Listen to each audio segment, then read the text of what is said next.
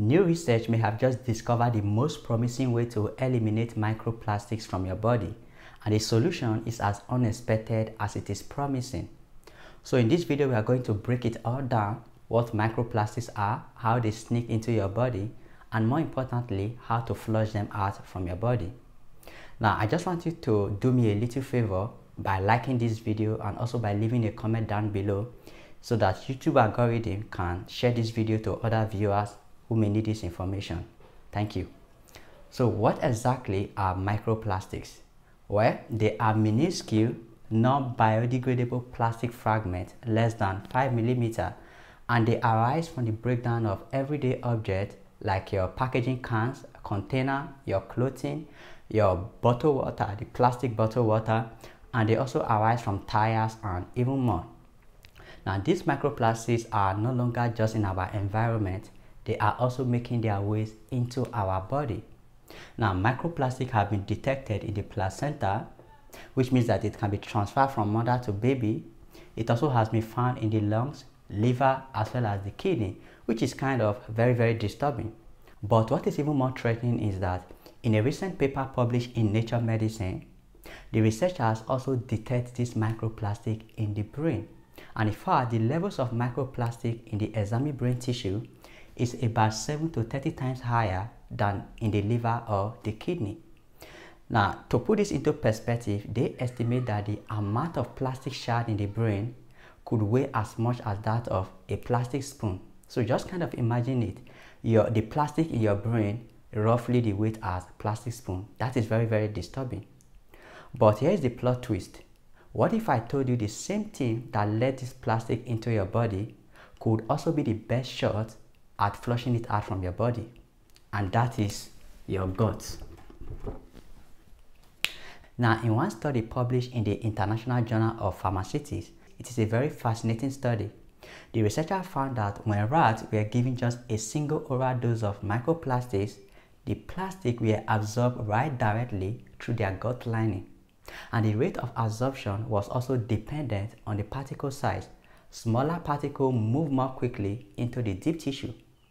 Now, this study tells us two things: that our gut is both a gateway for the absorption of microplastic and also a potential filter. But here is the part that might actually give us hope. A study published in Annals Medicine, first of its kind actually, where researchers analyzed participant poop. Now get this, each subject poop that they analyzed tested positive for microplastic, and in fact they found about 20 microplastic fragments of various size per 10 grams of stool that they analyzed.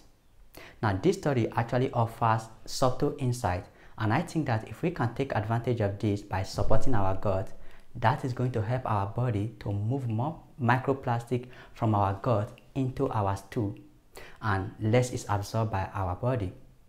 But the real question now is, how do we support this process? How can we strengthen our gut wall so that fewer microplastics sneak in and more is flushed out from our body? Now, if you have a weak, leaky, or inflamed gut barrier, it is very much easier for this plastic to pass through and end up in your deep tissues like your brain or your liver.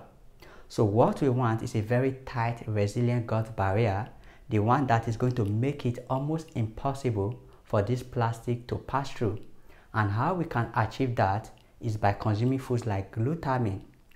Foods that are rich in glutamine like spinach, cabbage, bone broth, or even supplements.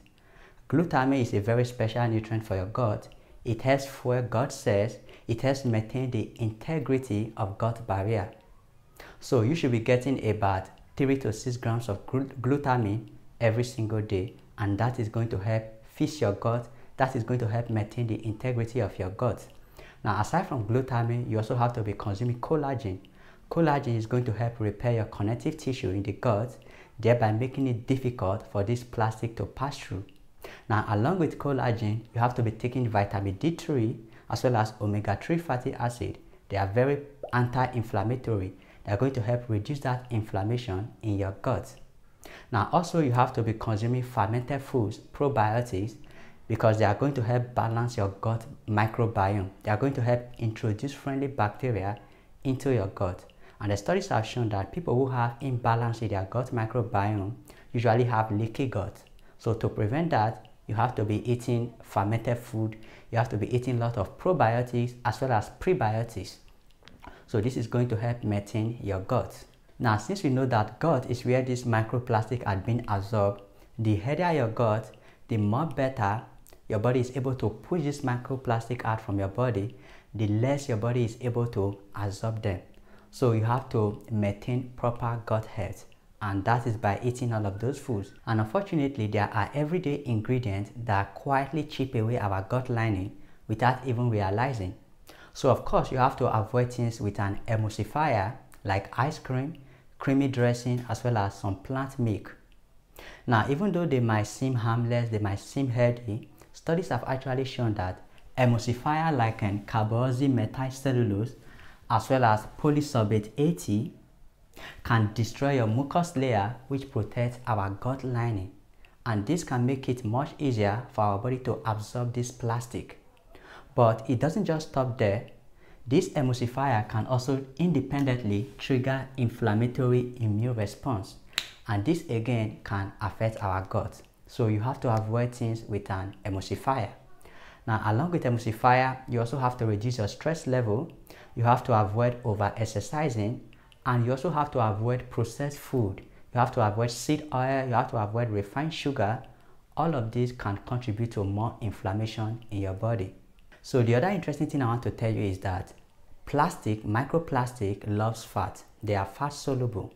So the theory is that these microplastics are hijacking their way into the food we eat, which are delivered to vital organs like the brain and the liver. Because our brain, for example, is made up of fat. Most of our brain tissue are made up of fat.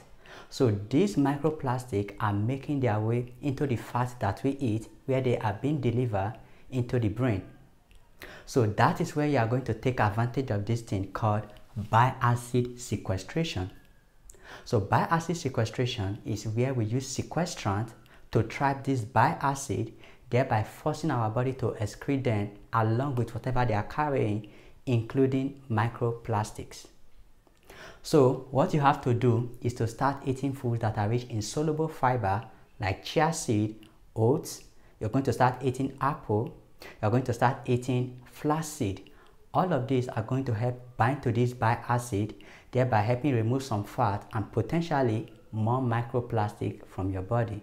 So definitely start eating all of this food. They are very important in moving these toxins from your body into your stool, where they are being eliminated from your body. Now, diet low in fiber can slow down your transit time and increase the amount of microplastic that is going to get absorbed in your body.